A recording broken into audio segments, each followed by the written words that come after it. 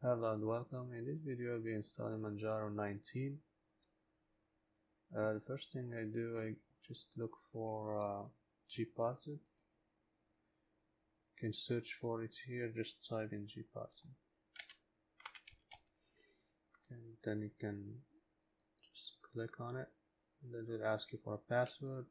The password is Manjaro, all lowercase. Basically this is the password right here.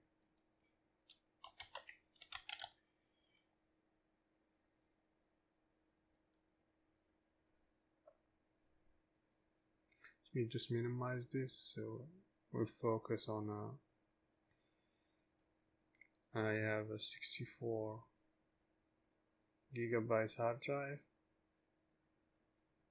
This is just for testing purposes.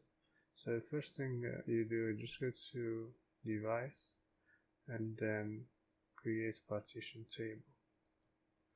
The partition tables, it depends about your hard drive. And if you have like a relatively new hard drive, I would suggest just choose GPT. Okay, and just apply. Then you can go to create new partition, or just right click on it and just new. It doesn't matter. So the first partition I usually create is the boot partition. I give it like 1 gigabyte. Okay, then for the boot partition, I choose FAT32. Next, I'll add swap. I give it like 8 gigabytes. So it's 8192 megabytes. It's equivalent to 8 gigabytes. Okay, so this is swap. I'm gonna just choose swap here. As you can see, it's 8 gigabytes. For root partition, I usually give it 35, but it's gonna be 35840, and then of course choose ext4. That's gonna be my roots, and then whatever left over I will use it for my home partition, and whatever left over I'm gonna just add it. Then I just do apply. Okay, so just apply. It will format your hard drive. Okay, and then close.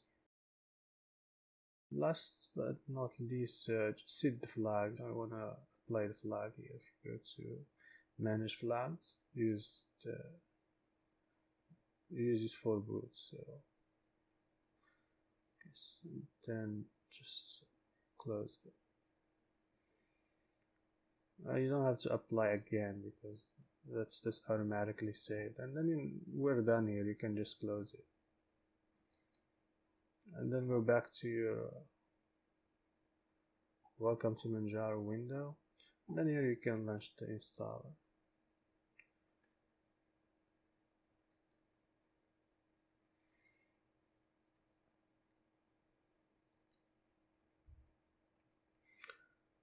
Okay, just stick with default because it will automatically detect everything for you.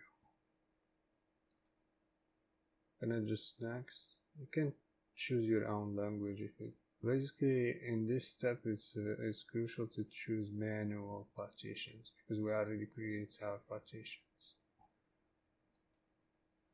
Then here you can either double click on this like this, or you can highlight it and then edit. You have two options. So basically here you can just mount them to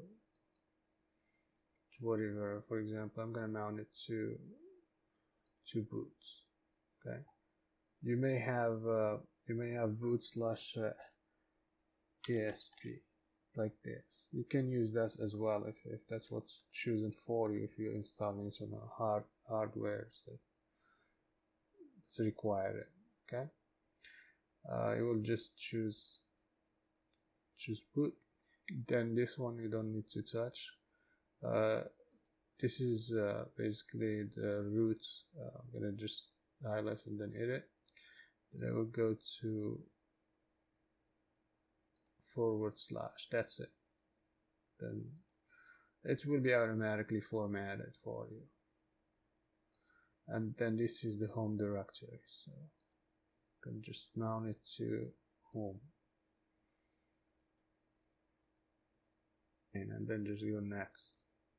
It's typical login information for your PC. But this is just for testing. I don't want to keep typing the passwords. So yeah. Here I don't like to install LibreOffice, but feel free to install it. Use NoOffice or LibreOffice or FreeOffice. Just go with NoOffice. I'm just gonna apply, gonna install, and basically just warning to tell you will not be able to undo these changes, which means if you have data on your hard drive, it will be permanently erased. But that step is already done, so we already did that when we were creating partitions. That's fine. I'm gonna just install now. Okay, the installer began, so I'm gonna just wait for it to finish and they'll be back. Stick around.